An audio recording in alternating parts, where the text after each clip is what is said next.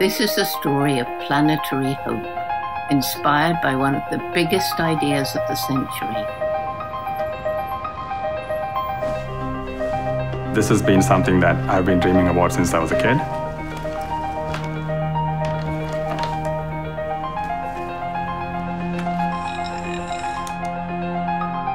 My whole life, all I wanted to do was be a chef, and I wanted to focus on meat. My training is in biomedical engineering. I was actually a tissue engineer. I took an urban agriculture class that really opened my eyes to what we were doing to the planet just by feeding ourselves. We want to separate the animal from meat making.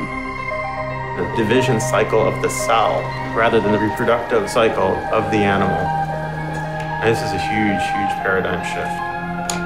These small tissue samples will produce extremely large amounts of meat. From the consumer perspective, we're facing a brave new world.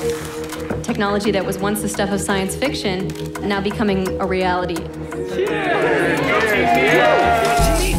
There's a lot of fear around the intersection of food and technology. The manufacturers of lab-grown products should be required to invest in their own market and not ride the coattails of beef's success.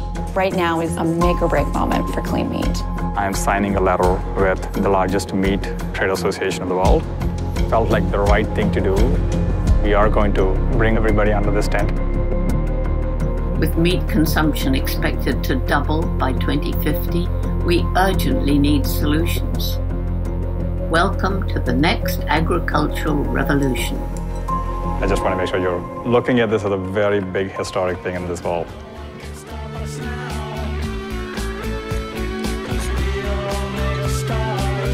That is meat.